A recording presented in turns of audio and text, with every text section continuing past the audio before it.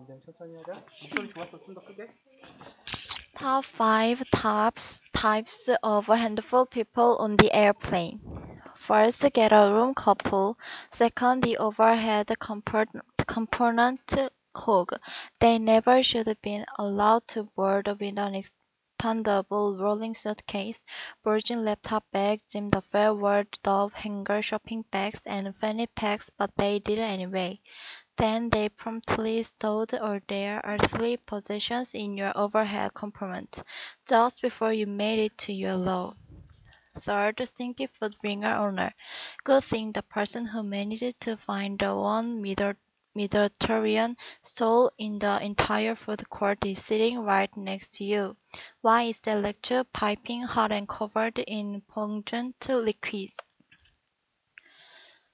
Fourth, family with young kids. It's not their fault, but really, yeah, it's their fault. Hopefully, kids-free sections are coming soon, but until that glorious day bestows upon us all a sword and stop breastfeeding your 3-year-old in the lie. Fifth, immediately snoring guy. The sound of seatbelt clicking is still occasionally echoing through the cabin as this guy saws his third log. Be careful if you're next to this narcoleptic nuisance as his heavy head might find their dainty shoulder to be more than adequate a pillow.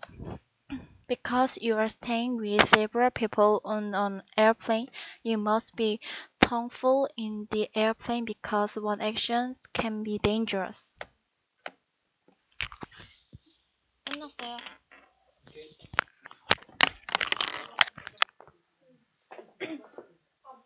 세 번째 누가 할 거야 다?